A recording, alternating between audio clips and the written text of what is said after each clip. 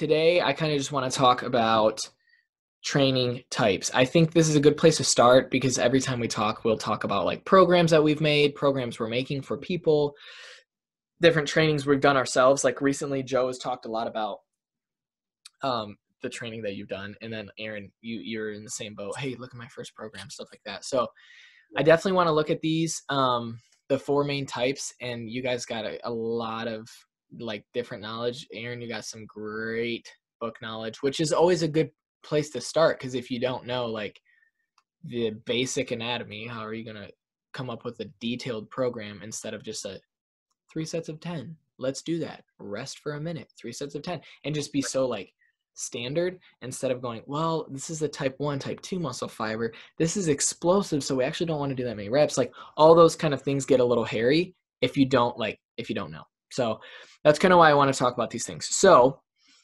let's get it going. So first thing, talk about power. Joe, you probably have the best background in this stuff. And I think because you have the best background, hit it off. So basically time, rest times, time duration for exercise, times per week, whatever you want to kind of like take on that. And also repetition, how many repetitions. And you can also like get it mixed in there, how many times per week, whatever you want to do with those. And then movements, maybe some specific movements that for people listening could be like, oh yeah, that's a power movement. And I can say that's a power movement, not so like a skull crusher. Yeah, we can get it explosive. We can actually get it plyometric even. But when I think skull crusher, I'm thinking stability. I'm thinking isolated tricep. I'm not thinking power. Yeah. So anyway. Yeah. Well, I'll definitely say that Aaron is the most explosive of all of us. So he would have also some good input into that. You are explosive. When it comes to power, that's been the thing that probably I've been learning a lot this last few months and just since I started this master's program. So when we go to the strength program here, everybody power cleans, and everybody does some sort of like the football team does the jammer, which is if I could show you here, this is I love the jammers. The machine. How do I invert this video? So right there, if you don't know what that is, it's just like it's very football specific. You see athletes doing sprints and stuff like that. So I started questioning. I was like, well, why have us as tennis players, or have I not really seen much of power cleans? And I actually wrote a pretty detailed biomechanical analysis on the power clean for my biomechanics class, and it's just like a lot of insights on why. Because when you look at the triple extension that you see on the power clean, that's what it makes it very explosive. So if you look at a sprinter, and you will see the extension of the ankle, the knee, and the hips simultaneously, and that is what they are trying to mimic. So I come from an athletic background, so I cannot really speak for. I mean, I can only say for athletes, because in a way, I don't see a reason why a normal individual would want to be powerful unless he wants to. So usually when you talk about power, you talk about how can you transfer it to your sport? How can you make it to translate to what you're going to do on the court, on the field, or whatever it is. Yeah. So when we look at power cleans, for example, that really mimics and you can overload in a very interesting fashion where you create that triple extension and you can go very heavy. So when we look at the general physical preparedness instead of specific, which would be let's actually sprint for a football player, like obviously they have to sprint, but they also have to gain that strength. So that's why we attack the power clean, for example. It's one of the most common power exercises, and you work on that triple extension. So a couple exercises, like as you said, like we don't think of a skull crusher as a power exercise, even though you can still create power through it. We don't think of a bench press as a power exercise, even though you can go through it and make it powerful. Those exercises, they are by nature powerful. The goal of the exercise is actually be as powerful as you can, no matter what variation you do. So Mm. when you look at sprinting, that's one of the most probably underrated power exercises, and Aaron has a lot of experience with that, where I mean he can definitely tell that like that creates a lot of power through your hips, through your hip flexors, through your hamstrings, hitting the floor and all of that. So lower leg, I would say any sort of jumping, box jumps, and there's actually there are different exercises that you can think of that can be explosive. Usually they have to involve some sort of triple extension. So in the jumping, there's triple extension. Sprinting, there's triple extension. And that is why I would say the power clean is the king of those exercises for the lower body specifically. When it comes to the upper body, the push movement that I would say is the most is the jammer, the ground-based jammer. That would be an exercise that you can just really power through. It comes from the legs, it comes from the hips, but also comes from the upper body a lot. Right. And then some people like the muscle ups as a possibility for a power movement. Now we're getting that population even smaller with with the muscle up, because not only do you have to have enough strength, you have to have enough strength so it's like relative strength to your body weight, because you could be strong in the jammers or in the power clean, but you might not be able to do a muscle up, let alone a pull up. So I mean, to give a quick example of like my power day, right now it involves a set of hang cleans to push press. Push press is another one that is very explosive push. Then I go to do muscle ups. I do 3 or 4, and then I do 4 reps of ground-based jammers. And then I go into if I want to do my leg part a little bit more extensively, I'll do some box jumps and depth jumps. So those are some of the exercises that you can probably think of. I mean, we all heard of them. They're more innovative. Any sort of jumping, sprinting, or power clean variation, I would say those are your main types. So how many reps are you doing when you do your power cleans, or even when you're doing your jammers? You said 3 to 4 on your muscle ups, but I'm just curious. Yeah. So the reason for the muscle ups is because as you said, it's such a hard exercise that sometimes I can't just do 4, and I have to make sure that I maintain good technique. So and that's one thing about power exercises. If you can't maintain good technique, then don't do it. Then don't go for more repetitions. So repetition range, it's anywhere from 1 to the NSA would say tipping the 5 to 6 rep range, but I would.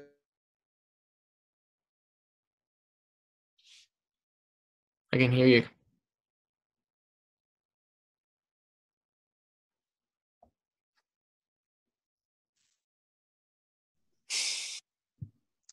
I've seen a lot of 2 sets. I've seen a lot of 5 sets. So you can go. You have a lot of flexibility with the sets. It just depends on what you're trying to do. And then finally, the frequency. I would say that most programs they work with 2 to 3 times a week with the power exercises. 2 to 3 times a week. Also, Joe, I was going to add in for people that might not know, you mentioned a lot of triple extension. Can you explain what that is? Yeah, so triple extension is the movement where your from your ankles, knees, and hips at the same time. They're all 3 of them extended simultaneously. So that's the time where it's a transition phase between the transition and the second pull, which again, I'm not going to go into details. If you want to understand what a transition and second pull of a power clean is, you can just Google it real quick. But it's basically the moment where the bar touches your thigh, and the moment where you start pulling it high so you can catch. Right in between those 2 phases, the triple extension. So your ankle is going to go into plantar flexion, your knees are going to extend, and your hips are going to come through. Some people call it pop the hips, or again, it's that moment where your hips and your knees and your ankle, they're all extended. They're Yeah. not. Yeah. There's no flexion in the movement, and if there is, it's a faulty movement. Again, that is exactly what's happening when your rear leg is sprinting. So while your front leg is flexing, so you're flexing your front leg, but your back leg is, you have plantar flexion, which is extension of the ankle. So you have your knees are completely extended and your hips are extended in a sprint position. So that's why triple extension is. So how long are you resting in between your sets? Okay, so that's another thing that a lot of people, they have a lot of misconception with. The NSA recommends for speed drills to be a 1-to-10 ratio. So let's say we do a 5-second exercise. You go to 50 seconds rest. So you just multiply by 10. As a general power exercise, we're going to see rest between 2 to 5 minutes. So one common mistake that we see is them not resting enough, not enough rest, more than resting too much. Because again, if you're thinking about power, it means all out. It means you're giving everything that you have. For sure. And then you can give everything you have if you do 135 hang cleans, 4 repetitions, you rest 45 seconds and do it again. You're not going to be able to give it all out. So for sure, that's actually one of the things that, how do you program for an athlete that can only come in for 45 minutes? That's when it gets a little tricky. And that's when we usually implement other exercises in between that will not necessarily damage your performance. So if I do a power clean for, 4 sets of 4, and for that 2-minute rest, well, I need that time for them to do. So a lot of times for the girls, they do power cleans and they will do like an incline dumbbell bench press. And I mean, yes, you're using muscle that will be used, but they're not prime movers. They're not secondary movers. They're not going to really be the main mover. So that's how you go around that resting time, and you're still able to get a lot out of the workout.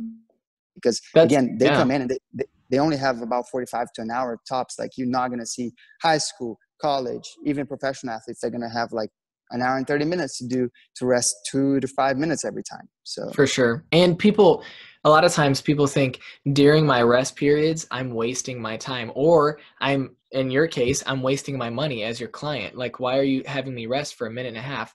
And a lot of times, especially if we're doing like HIIT training, when you're resting, that's actually the most effective. After you spike your heart rate, we burn carbs here.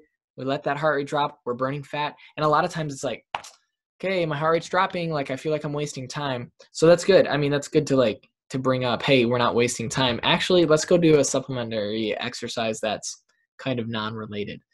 That's good. Okay, so strength. Aaron, hit this up. So Aaron, one summer, he left us a scrawny man, and he came back, he beefy, or should I say a chicken man, because he ate like almost, what was it, 200 and was it over 200 grams of protein per day was like your average? I mean, like, yeah, it was pretty much an experiment over the summer, right? To see what my body would react to with ungodly amounts of protein. And at the time we were starting to kind of explore, can there be problems with our certain organs when we consume this much? And so there's some, there could be even misconceptions to the point of there's some people that might say, if you eat this much amount of protein per day, you're gonna have problems. And I remember when that happened, because I was warning you at the beginning of summer, that's not a good idea. And then after going to that conference, like half a year later, I heard, and I realized we were believing too much protein, too much nitrogen in your kidneys, hard on your kidneys. Yeah. Completely debunked that myth. It was actually a myth. It was just like a common thing. Even in medical, like people with kidney disease, first thing they do is limit their protein. And at that case, it might be effective, but all these studies came back, and you're a walking study, unless you actually did have kidney damage, but like all these studies came back and the kidneys had no negative impact. There was no negative correlation between spike in protein and renal function. So I remember that. I remember like telling you, don't do it. And you're telling me, and I'm like, oh my word, how are you feeling? And you're like, I'm feeling good. Yeah. And Go ahead. And then you came back like a beast, like just weighing literally like 20 more pounds or something like that. Yeah, it was definitely a time when I put on, I wasn't focusing on anything else other than just pretty much mass. And it goes to show, I mean, if anyone ever, were to talk to me or to listen to this, I would tell them, I was kind of a self-study that if you consume a lot of protein, as long as you're drinking a lot of water with it and you're eating your other macronutrients in the right amounts, because you do need those, you can really put on some mass pretty well. And I think a lot of people just don't eat enough protein with the diets in America. Yeah. And especially how it's broken down, it's a small amount. Personal study here. I would say that I increased my amount of protein by probably 180 a day or so. Yeah. And that was the time where I was able to just like quickly, like within I think it was like 6 weeks or so, I put in like 10 pounds or close to that, which for me, like my body type and my metabolism is really fast, and like 10 pounds is a lot of weight. I mean, I was just, whoa, like what happened? Like I can just see like my shoulders were just like popping more than ever. Not that like I was huge or anything like that. Well, just to you for sure. Yeah, but comparing me to myself, it was just like, wow, like this is crazy, because I was just eating a bunch of protein. Protein helps with the strength. It does. I mean, it's muscle recovery. So anyway, hit this up. Break it down. Tell me some strength tips, maybe just some general tips. Honestly, I think general public is going to know strength 5x5, 3x10. What am I supposed to do there? And there's too many, maybe let's say misconceptions just to like bro talk in the gym and stuff like that. But specifically with like strength, what are some things that you know? Yeah, I kind of want to, when I talk about strength, I like to compare it. So I might kind of compare and contrast to power, what Joe was just going over. For sure. So, for example, if we're talking about one of the biggest questions within strength, I think, is they'll ask, okay, how heavy should I go and how many repetitions should I do? Yes. Strength, Joe was talking about, well, these rep ranges, it could be about 3 to 5 for power. It's actually pretty similar with strength. A lot of research, and especially from the NSCA, would recommend repetitions of 6 or below. And I would attest that that's actually pretty standard. It's going to vary a little bit, but if you're going a lot more than 6 repetitions, you're getting into some different zones of training. Especially if you're getting, some guys, they might be doing repetitions of like 10 or 12, and they still say that they're training for strength. But the reality is, yes, you will get stronger, but it's not isolated strength training. So I kind of like to make that distinction. And as far as Joe also was talking about loads, he talked about a little bit of the loads. So once let's say you're bench pressing, the bench press is almost what everyone thinks about when they're talking about strength, right? True. Yeah, it's a good strength exercise. But if you're talking about, okay, if I know what my 1 rep maximum is, my 1 rep max, a lot of guys don't actually calculate what they should be loading on the bar once they know their 1 rep max. So if you're talking about a good load would be, you want to go at least 85% or more. These numbers aren't set in stone to where if you're doing 84% or something like that, you're not training strength. But a good recommendation is 85% of the 1 rep max. Joe, so to compare and contrast, he also said, I believe he was talking about the rest time. So he was saying, like, wasn't it like 2 to 5 minutes, Joe? Yeah. So the the thing about strength, a lot of people don't take enough rest time for strength either. Mhm. So what you're going to want to be taking, I would say, at least about 2 minutes, especially if you are really doing 85% of your 1 rep max and you're repping out, that usually correlates to about 6 repetitions actually based off Yeah. that load. And that's intense. It should be extremely intense. And a lot of people, if you can do a minute rest time and you're training for strength, you're not going to your full intensity.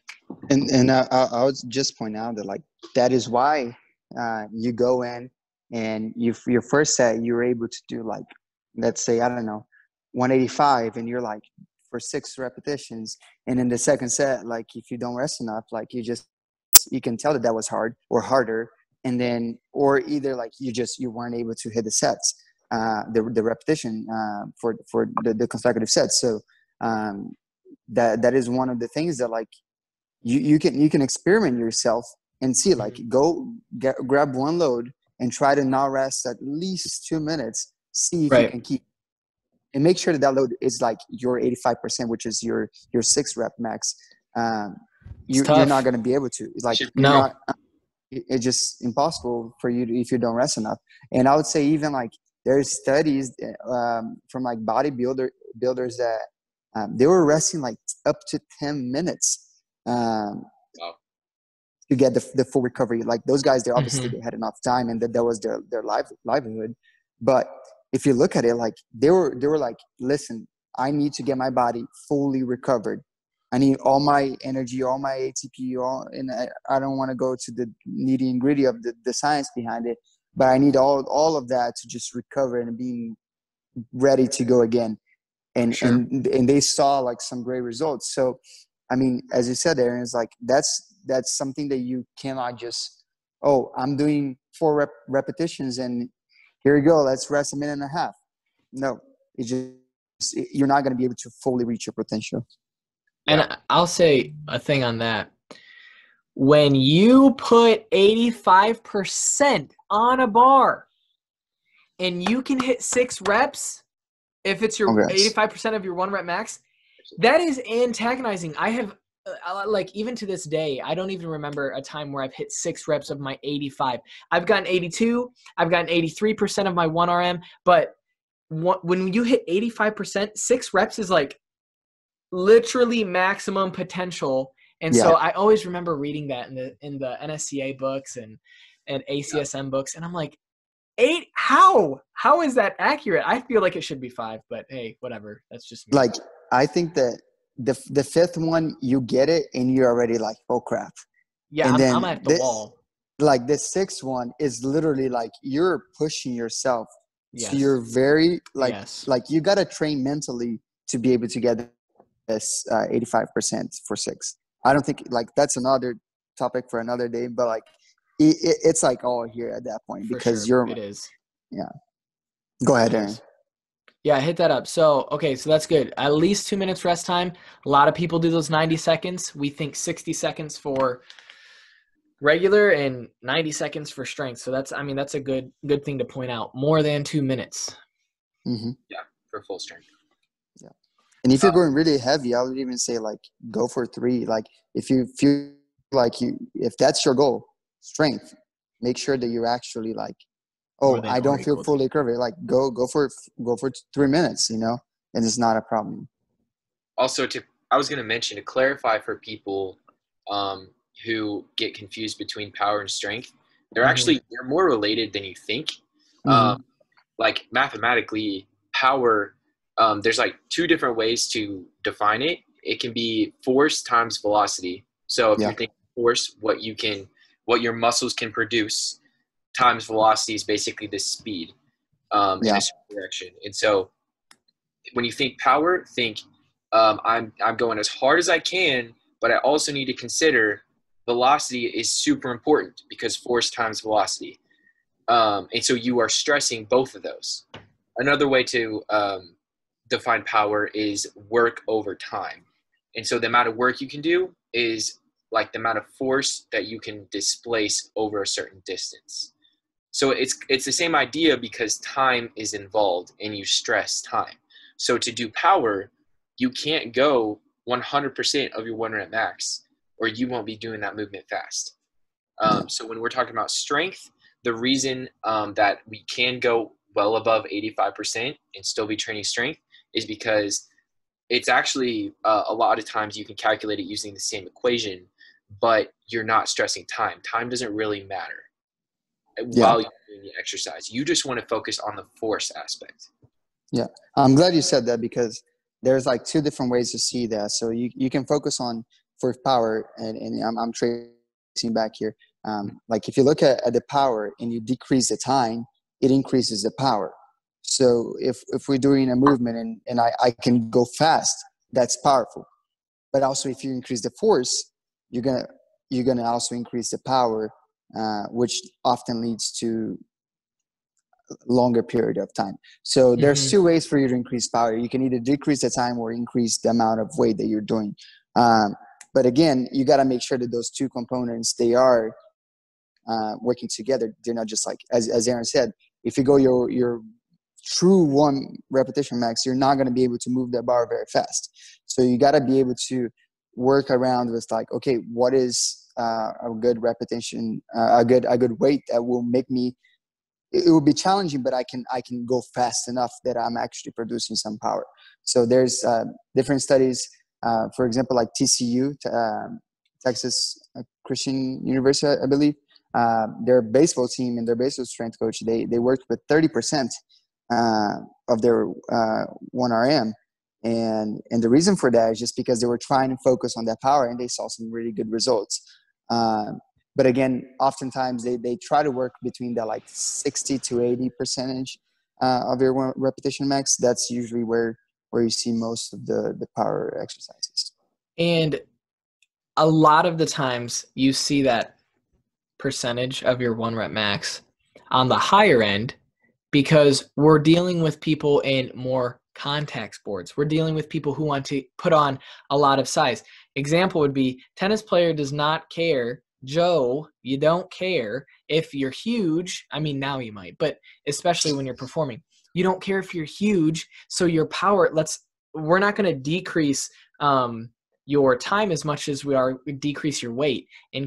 So if you're being more explosive, using 30%, studies are showing, and coaches are clearly using this, studies are showing it's just as effective because of that equation. And I think a lot of times we think explosive and power, we think contact sports. So we're thinking rugby, we're thinking football, we're thinking like hit. But when you hit baseball, we want that time to be fast. And with tennis, we want that time to be fast. So I remember when we first talked about that, and I was like, 30%? What? Yeah. That's so contrary to like the book. But the book has to pick a side. Are we going to go with time, or are we going to go with force? And so most of the time they go with force. It's going to reach more of the general population. So, okay, Aaron, hit up some strength movements. I know you said bench. That's a good one. So I don't know, like what are some other movements? Yeah, so to put down some movements for strength, I wouldn't talk about triple extension necessarily. When you think about triple extension, which Joe explained, that's going to be the way your body moves when all those joints are extending. It's almost, I mean, to my knowledge, it's almost exclusively going to be a power exercise. So don't think about triple extension. Think about, I would start with explaining a core exercise.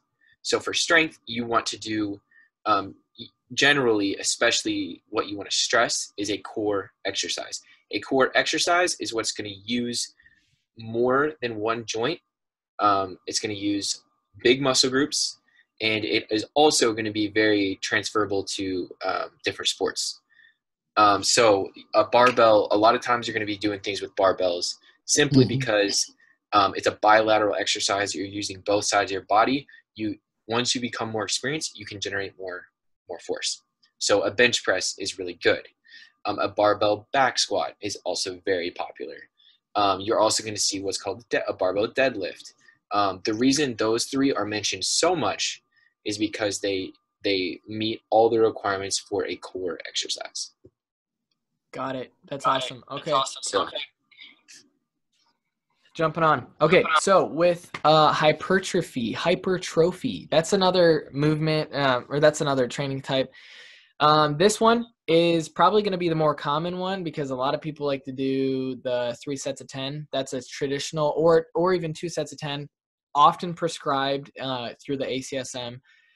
Hypertrophy basically means we're looking at the muscle fiber and looking for its growth. Okay, so we're not looking at the number of muscle cells in your bicep. We're not trying to like replicate the cells as much as we are just work with the fibers. So the long fibers, we're just trying to expand those to grow them. So that's like the focus. And so typically the repetitions are just 8 to 12 reps. That's like where it's always been talked about. What's interesting is if we're dealing with type 1 or type 2 muscle fibers, their repetitions are going to change. And so a type 1 muscle fiber is going to have more mitochondria, so it's going to have more oxidative capacity, so it's not going to burn out as fast. So think about postural muscles. Do you ever think about your neck muscles throughout the day? No, you don't. Because, well, unless you're focused on your posture for that day, but you're not thinking about it. These muscles up here that are supporting this, the ones in your upper back that are supporting you, holding you up all day,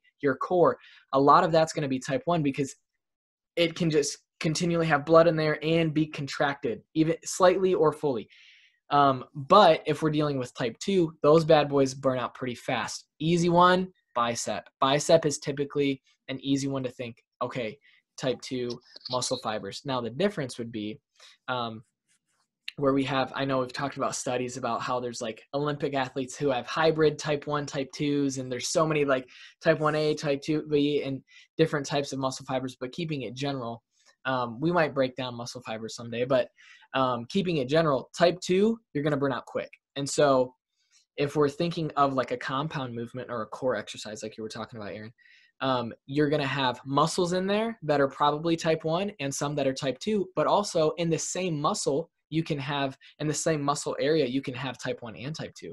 And so, and again, when force is there, that's going to change what type of muscle fibers are being used. So our legs, I mean, we can walk all day. Our calves have great oxidative capacities, but if we put on 500 pounds on our back, we might only be doing 5 repetitions of calf raises. So hypertrophy is just growth of the muscle fiber, which is why it's kind of a hairy area, because you can do low reps or high reps. And so for do I sound weird? I'm hearing like an echo. A little bit. Not bad. Oh, that sounds bad. Okay. Yeah, so for arm workouts, a lot of guys have chosen to do high repetitions, even 12 to 15 repetitions to get their arms bigger because there's, again, more type 2 fibers in your arms typically. So this is where most people are going to lie, is actually hypertrophy. But and I think that's where like maybe a misconception is with a lot of geriatric population that I've worked with, because I write up, even myself, I'll write up 2 sets of 10 and say, you're going to get stronger from this exercise. So then they're automatically thinking, oh, this is strengthening. What can I do to get my endurance or my wind, as some say, get my wind up or my heart rate up or stuff like that. And so again, like keeping it general, endurance, strength is kind of like the general breakdown. But within strength, you have power, strength, hypertrophy. Within endurance, you have hypertrophy and endurance. So there's hypertrophy is kind of like the bridge between the types. So 8 to 12 reps, typically rest time, it almost always is going to be 60 to 90 seconds per set. And that's just a traditional way of doing it. And it's real effective. Depending if you're doing maybe say like on the lower end of your hypertrophy, you might see that. And keep in mind, are you going to get bigger muscles from doing strength? Probably. Are your muscle fibers going to get stronger from doing strength? Yes. Are your muscle fibers going to get stronger from doing hypertrophy? Not just bigger, but stronger. Yes. So again, we're still working out. We're still creating just better healthy habits for our body. But specifically, again, that's kind of like the point of this video and this podcast is specifically what's the difference and how does the different, like what's the different change? So if we're focused on hypertrophy, you're probably going to see more muscle mass increase, maybe not as much fat loss if your focus was weight loss. And so endurance might be better for that. So yes, you're always going to see different overlaps between training types, but that's just a quick rundown. And then movements, I mean, this is going to include all them bodybuilding movements. And that's what I really like to prescribe those. So we can get hypertrophy from doing 12 reps on a bench press. You can get it from doing 8 reps on a bicep curl. So this is going to include a lot of weight machines. And I think that's probably where most people are going to lie with hypertrophy. Weight machines are great. And also when you start getting into free weights, when we start talking more barbell movements, that's when we can say, well, typically those are more strength than they are hypertrophy. So a lot of dumbbell movements are great for hypertrophy. Now, the types of exercises you do can make a difference. So if you're doing a close grip bench press, you might be working more power if your elbows are tucked in. You might be working more hypertrophy if your elbows are flared out and you're doing high repetitions. So even in the movement itself and how your movement patterns can be different. And biomechanics play a huge role into, are you working power most effectively? Are you working your hypertrophy most effectively? So I would say movements are going to be all of them, because you can always change them in, except if we're doing a power exercise. We don't want to be doing it for 12 reps thinking we're going to get bigger muscle groups. So think about maybe isolating muscle groups in this instance. So isolateral movements, alternating bicep curls, those are great. Even a specific just bicep curl with an easy bar or something like that. So now we're working both arms at the same time. Bilateral movements are great. So really this one we could talk about all day, but we're not. So last one, just want to cover the last one. So endurance training. So what's kind of the deal with endurance training? A lot of people hear endurance and we're thinking running. Oh, I hate running.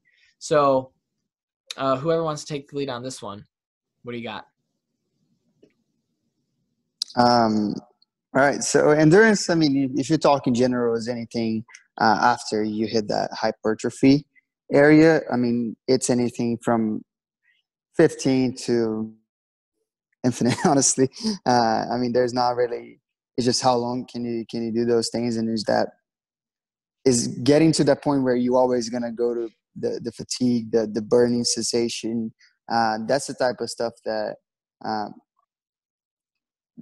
when you talk about endurance and you think running, you're thinking aerobic endurance, but here we're talking about anaerobic endurance. So, I mean, when you're talking about lifting weights, you're not going to really be working. I mean, you're going to be working your heart a little bit more, but you're not really going to be touching on the aerobic endurance. It's more the anaerobic endurance and your muscle endurance specifically.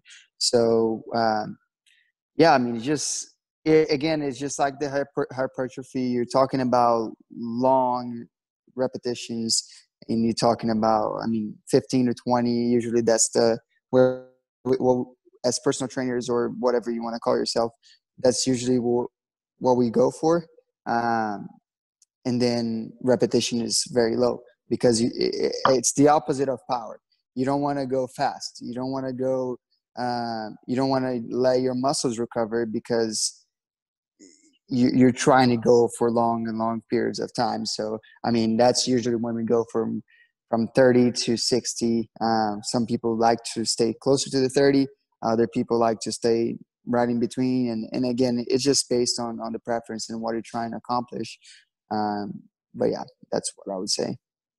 Solid. So I think a lot of times when we hear endurance, we do think aerobic activity, like you said, but we're speaking of anaerobic activity via endurance pathways. So again, we're doing push-ups. We're going to do 15 to 20 of them or more, of that movement to work our anaerobic exercises, but through an endurance. So this will work definitely more of your type 1, or it'll push your thresholds, your lactate thresholds in your muscles to work more and rely more on your type 1 muscle fibers. So if we're doing a push-up and we're trying to do more than 15, well, let's say your triceps are going to burn out fast, but you're going to want to rely a lot on those chest muscles if you have more type 1 fibers there. But so that's a good thing you brought up. How about you, Aaron?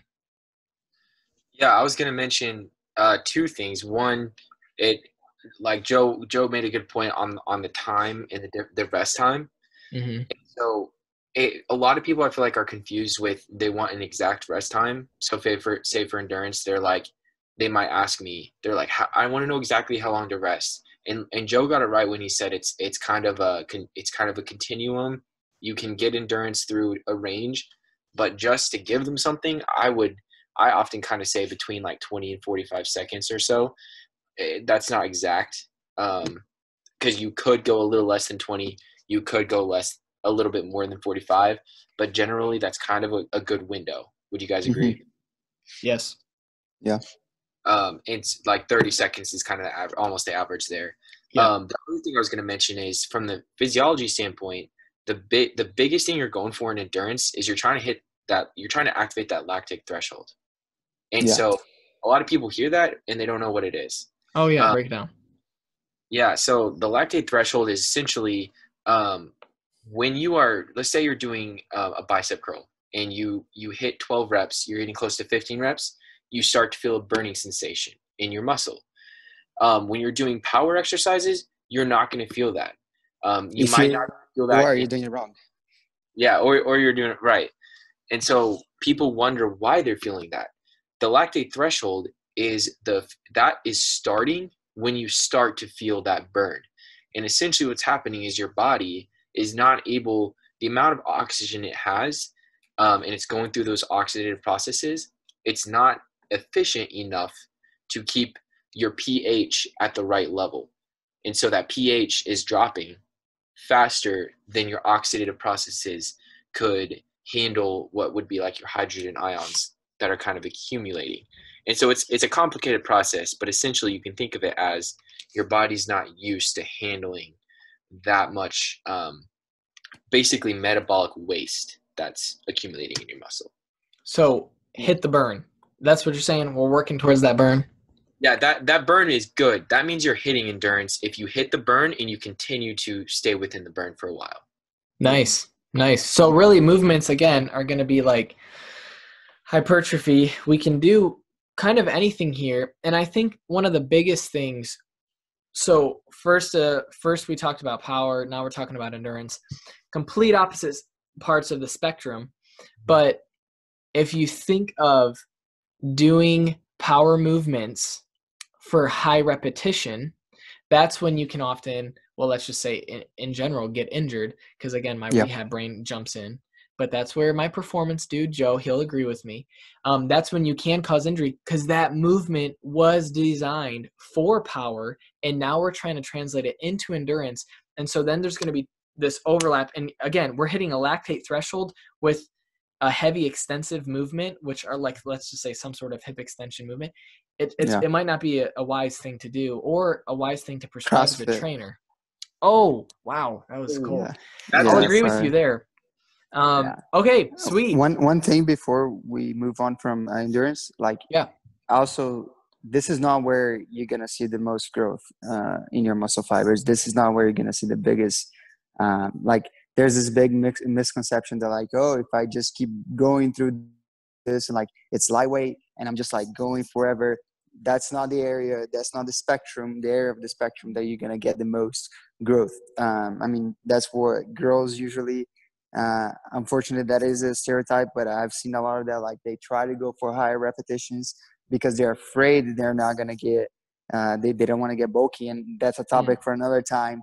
But we just got to be careful to think that like, oh, so if all of these are going to make you stronger in general, all of these are going to grow your muscles, but there's certain areas, especially within strength and hypertrophy, that's where your muscles are going to grow the most. Even within power, that's not where your muscle is going to grow as well as it won't be with endurance. So the ends of the spectrum, that's not for the amount of muscle growth, I would say.